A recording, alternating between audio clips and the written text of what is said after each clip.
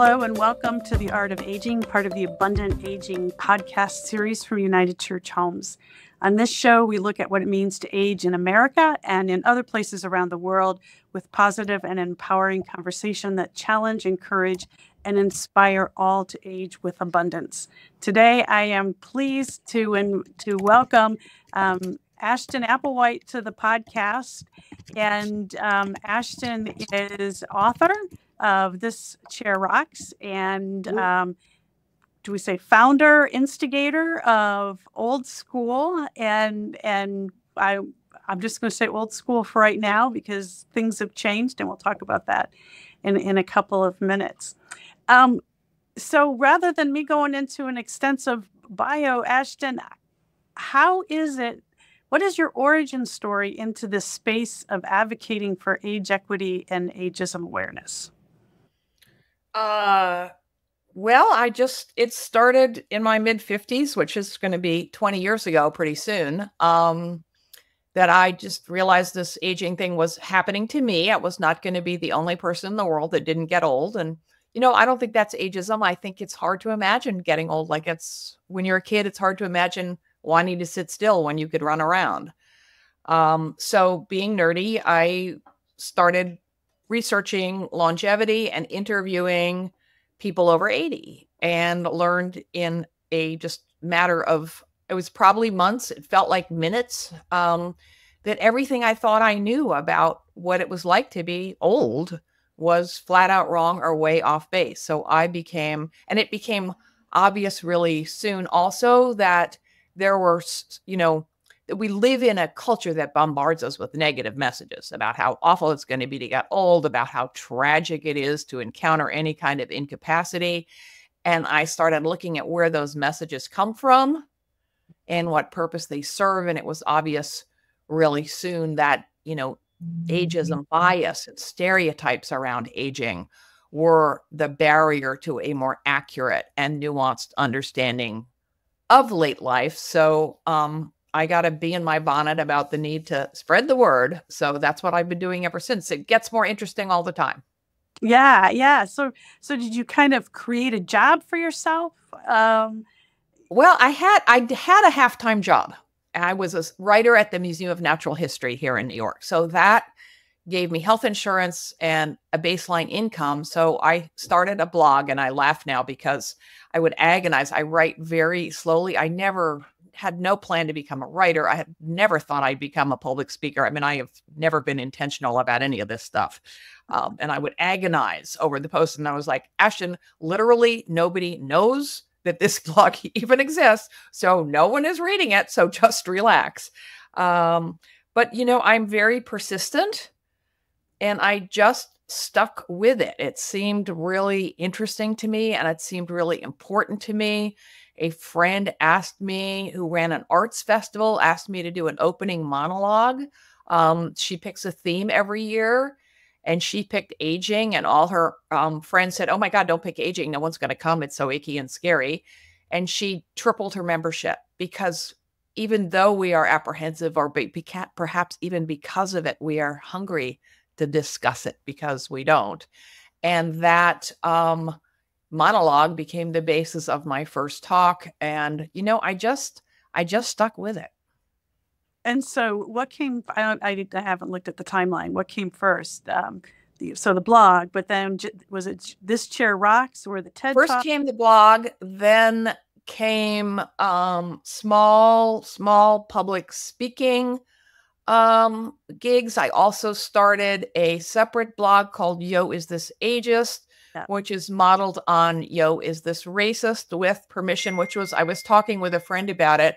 And she said the next morning, I was really buzzed. I was really drunk. So I set it up. I set up the account for you. Do you mind? I mean, because I'm not technically particularly adept. And I'm like, no, thank you for doing that. And so I've been feeding that blog ever since. And then eventually I had written one serious book. Writing a book is by far the hardest thing I've ever done. It's honestly, I don't mean to whine, but it's like so hard. So I was like, phew, thank heavens I never have to do that again. But then enough people said, you really need to write a book. So I forced myself to write a book. And all these publishers turned it down. The publisher who had an option, I kid you not, we had like this, I thought I got a fancy agent. I thought they're going to give me a bunch of money and this will be easy. And we had a big meeting with the marketing people and the PR people and blah, blah, blah. And the editor said, we're concerned that no one else is writing about this. And I managed to croak, and I knew it was doomed right there. But I said, gee, not like, are you kidding me? You were in the business of putting ideas into the world, but I think you should see that as a feature, not a bug. But no one else offered me the kind of, interest that I thought it deserved. So with the help of my partner, who is a pioneer in electronic publishing, we self-published. And after I sold a bunch of copies that way, then I was lucky to sell the rights to a new division of Macmillan called Celadon. And they have been just fantastic. Says no writer ever, like years after their book has come out, and they continue to support me. I said, it's going to be slow, but it's going to be steady. And at the risk of hubris, it's going to become a classic, and you are going to be glad you published it. So I think they are. You can ask them. Yeah, well, it is still being published, and it's still on the, top 10 list of folks who are interested in this topic. It is. It's one of the classics that people need to read. And it's wonderful that there's more competition now. It really was the first, and now there's a bunch of really good books in this space, which is amazing. So that leads me to my next point. Ashton, you were very generous. My original contact with you, besides the TED Talk and this ageist and this chair rocks, was through Eric Johnson, who was our Del Mar Encore Fellow in 2019. And here at the Parker Center, we had the opportunity for Eric to come work with us because I had been giving kind of workshops, and I'm like, I'm only one person and I can't do this myself. How can we put together a curriculum that other people can pick up and use? And so Eric is a filmmaker, so he came to work for us as an Encore Fellow, and he was to put together a couple of videos that would be used for Another Day Older, this curriculum.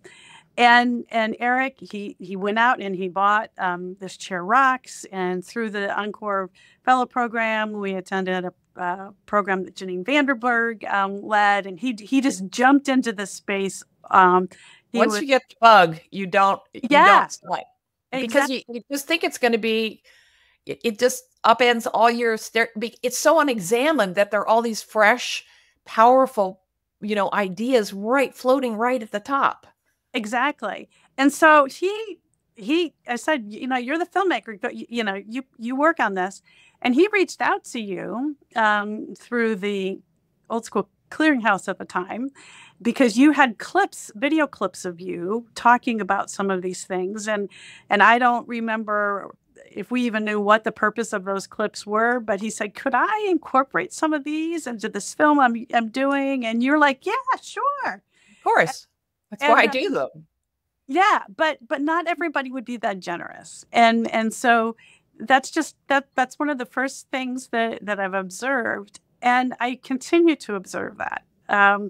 Well, thank you. That's nice. I mean, you cannot be in the social movement business, haha about the business part, and have a proprietary and zero-sum mentality. You just can't.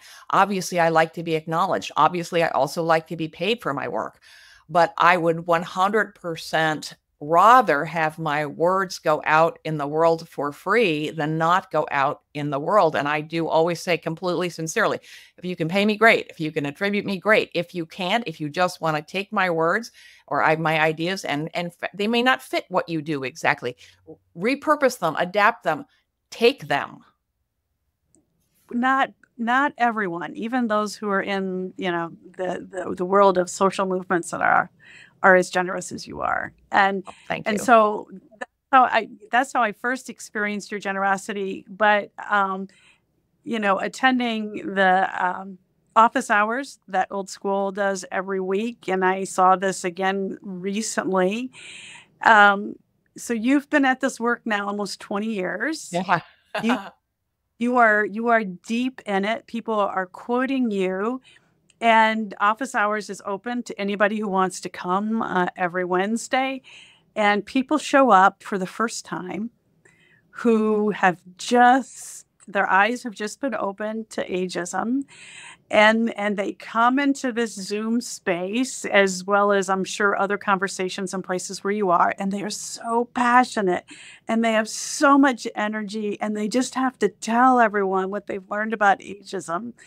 And you very generously sit there and you listen, and you encourage, and Listen, it's great. I mean, it's hard. Social change is slow and hard. And ageism, as I just said, is pretty unexamined, and it can be lonely, and you can feel like you are the only person doing this work. And it's really nice to be in the community of other people doing this. I learn things all the time. I mean, I'm an introvert. I spend as much of my time as possible sitting in my room in front of my laptop by myself.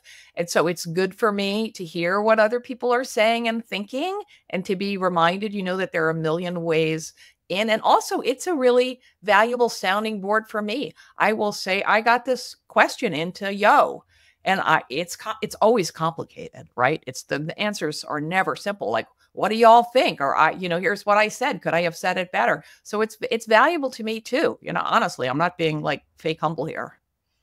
Well, and it's such a good model. There's a Thanks. there's a there's a I don't know, philosophy called gracious space, and one of the tenets, principles of of providing gracious space is being willing to learn in public, and that's what you're talking about doing.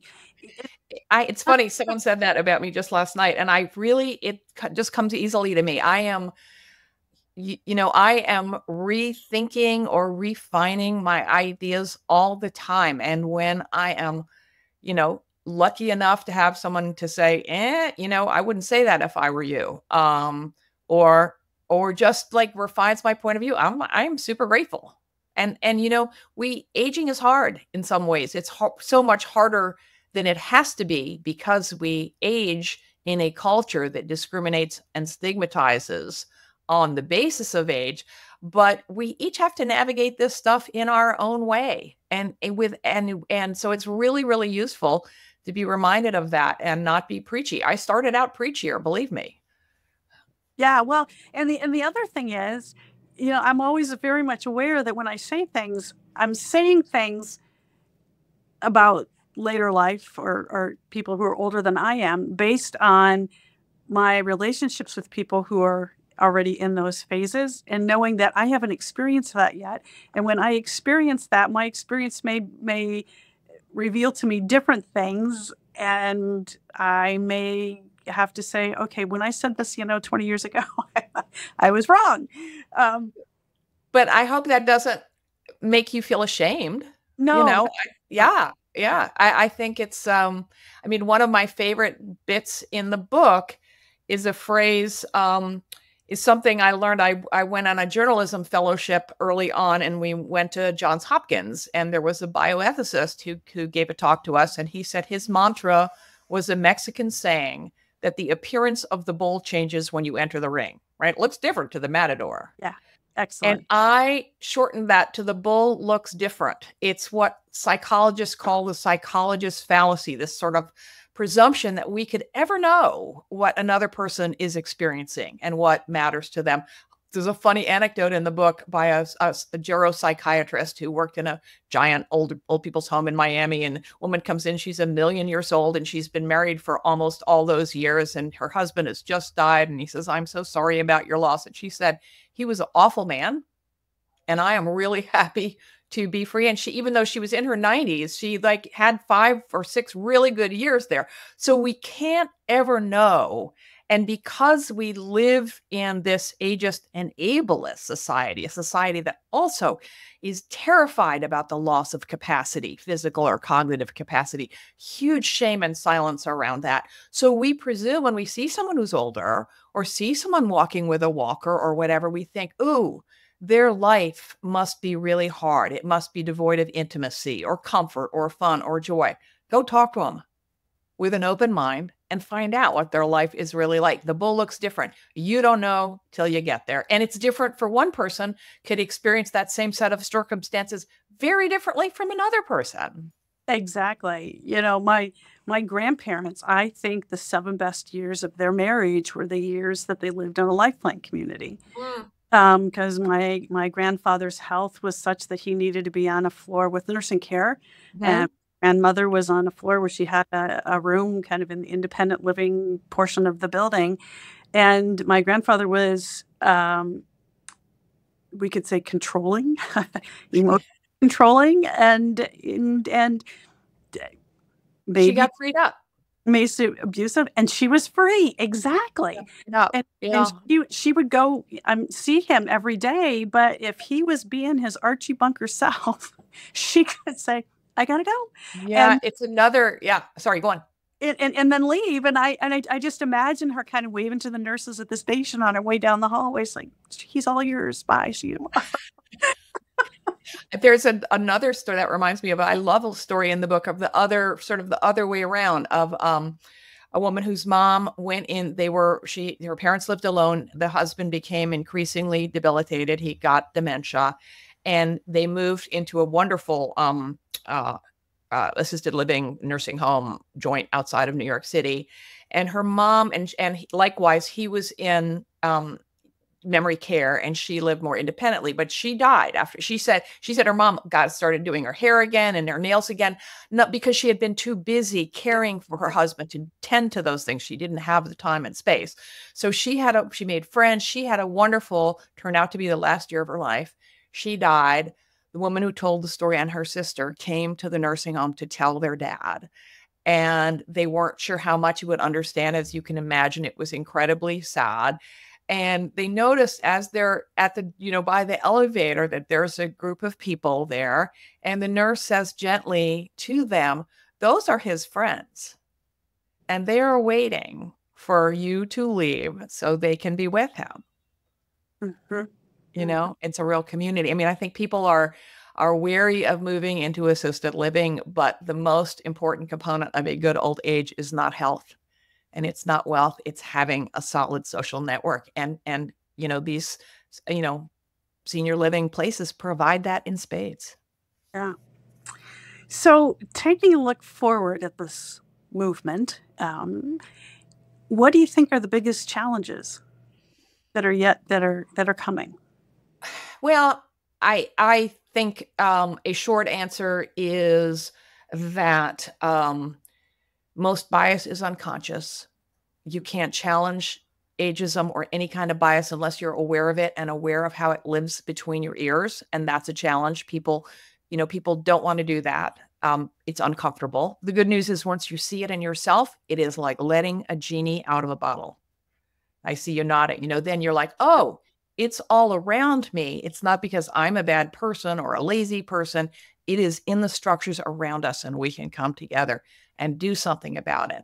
So we haven't yet thought about ageism or ableism really as much as we have thought about racism and sexism and homophobia. And we need to think about them all.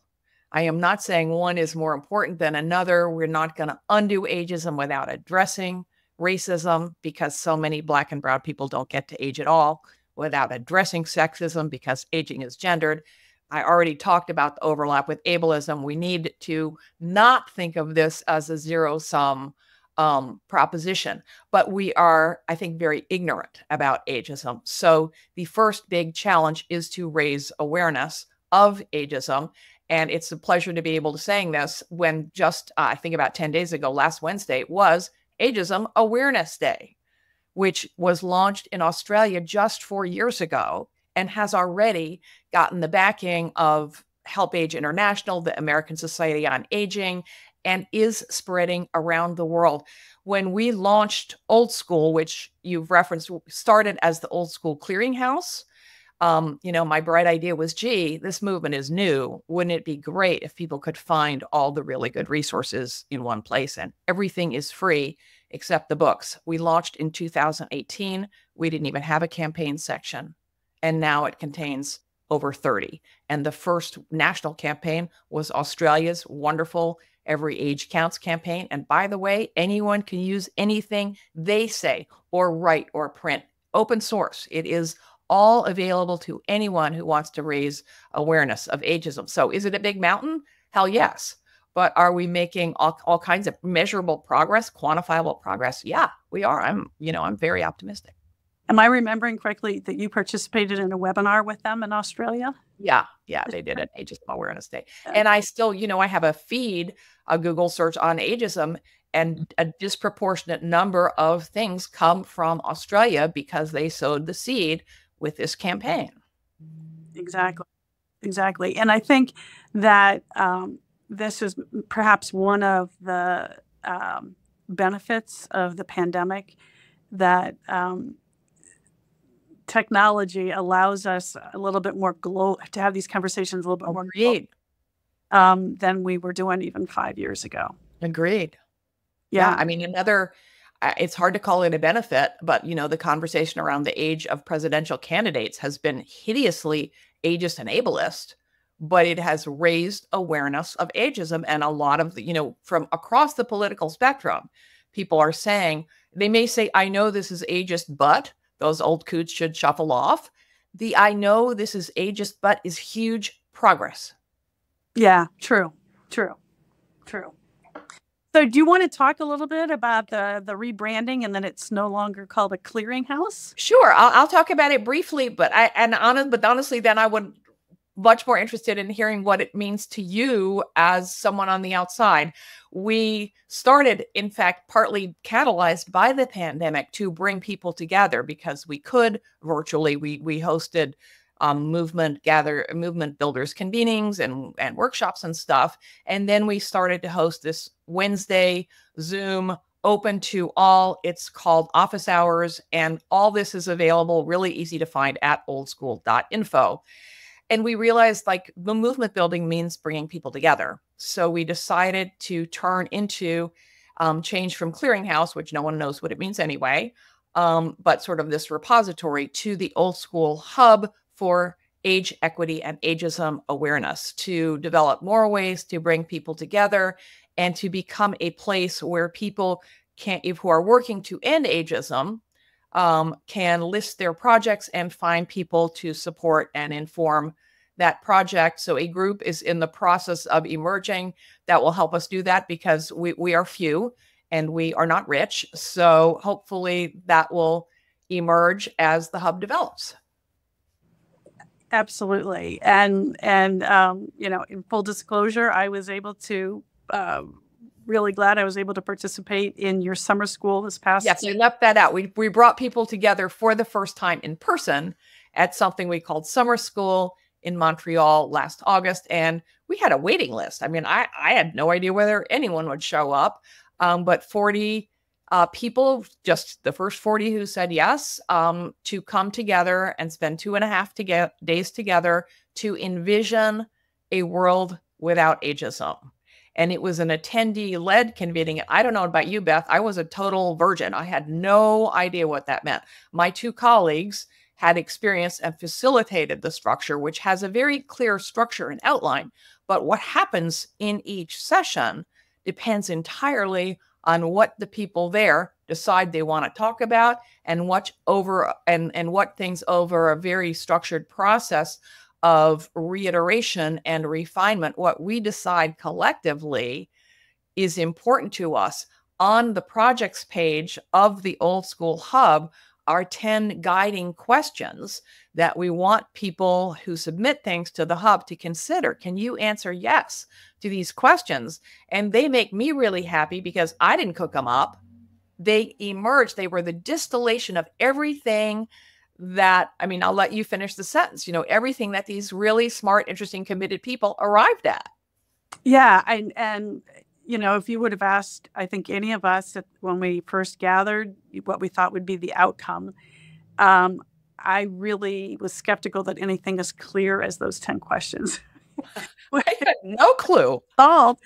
And I think they're really helpful questions. And I just encourage. They're beautiful and powerful. Yep.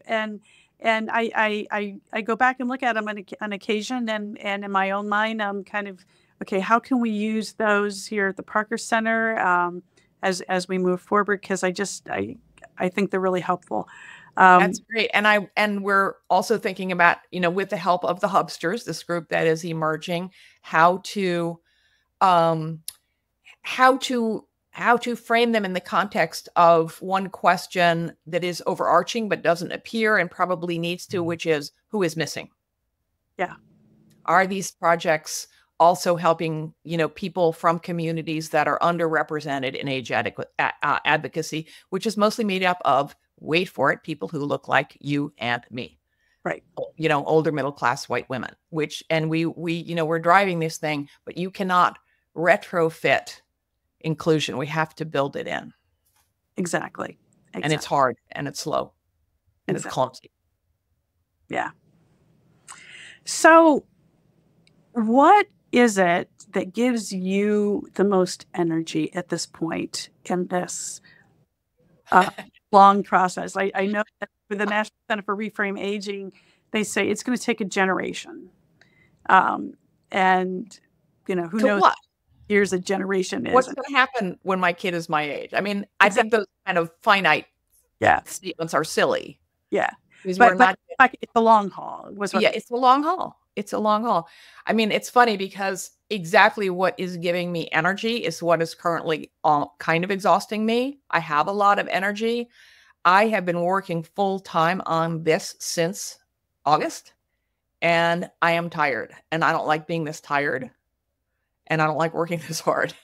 I like working really hard, but not all day, every day. So, but you can see from how this is the work I want to be doing with, at the risk of sounding pretentious, with that equity lens, right? That's the hardest part. It's the most uncomfortable part. I am not interested in building a movement of old white ladies. Right. And Old School is committed to trying to help inform and create and support a movement for age equity that represents us all. Everyone is aging. How do we do something that lifts all the boats and that encourages people to support all these other struggles for equity, right? So that is 100,000% the work I want to be doing.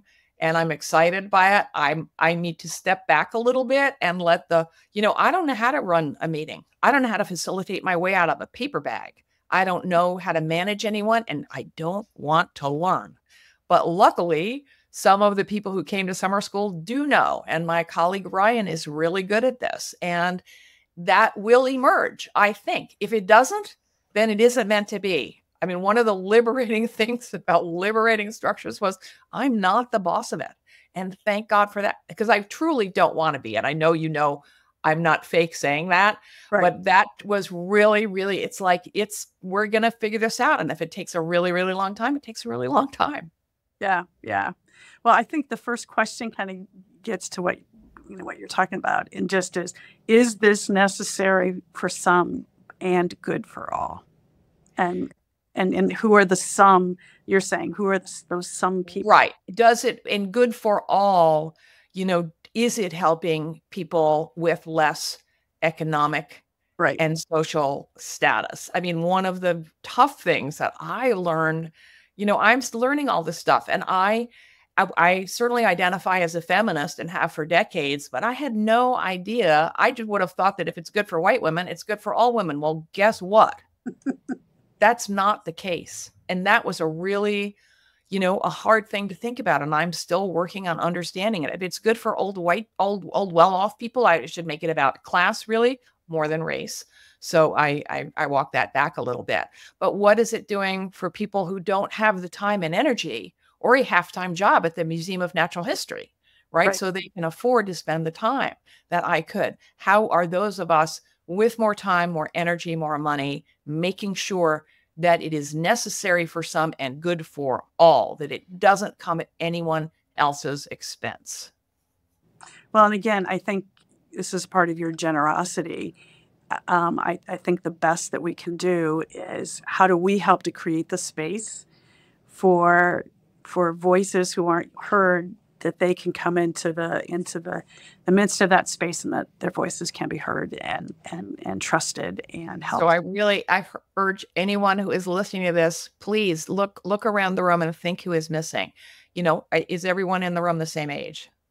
That was my biggest takeaway from summer school, was the need to reach out more to younger advocates. But reach out. It's awkward. It feels weird. But to people who don't look like you, and say, let's have lunch. Right. Say, let's have a phone conversation. Say, what are you working on, and how can I support you on your terms without expecting anything back? Right. And be there for them. And that's how an authentic relationship forms. And then you can build on that. Right. Well, Ashton, we're just so appreciative of you giving your time for this podcast, this conversation today. It is really a joy and a privilege to be able to work with you and to see and use the hub as we're helping now and going forward. And now for the part that I don't think you're looking forward to, but our final 3 questions that we ask everyone. Are you ready? Sure. They don't have to be profound answers. Good. I can, later tell you some of the more memorable answers that some folks that have given us. But first question, when you think about how you've aged, what do you think has changed about you or grown with you that you really like about yourself? I think I know myself better and am more confident, for sure. I bet everyone says that. I bet every person. And better at figuring out what I want to do and what I don't. I heard that as you're talking about, what you're doing, and I admire your clear setting of knowing your skills and what you have the energy to do, and using those boundaries to welcome other people in with different sets of skills to be able to participate. So yeah. Okay, question number 2. See, you are reflective about these things. What has surprised you most about you as you've aged? That my hair hasn't gone gray. It's kind of ironic. There's some, but if anyone could use gray hair, it would be me. Do you have people question you? Oh, yeah, I'm sure. I mean, did you believe Ronald Reagan when he said he didn't dye his hair? I didn't. But I also don't want, I feel really strongly, having brought up my appearance, that it's really important not to talk about appearance, especially for women. Yeah, exactly. Okay, last question. Is there someone that you've met or who's been in your life that has set a good example for you in aging? Someone that inspires you to what we call age abundantly? Well, I met 2 people early on. I'm looking up at a photograph of him. I was lucky enough to meet Robert Butler. Look at what a lovely face he has. Yeah. He invented the term ageism. Mm-hmm. And he started something called the International Longevity Center here in New York. He's kind of my guiding angel here. And I was really lucky to meet him. He was really generous to me when I had that blog with like 4 readers, and I applied to do, a fellowship with them. And he's like, sure, which was, fantastic.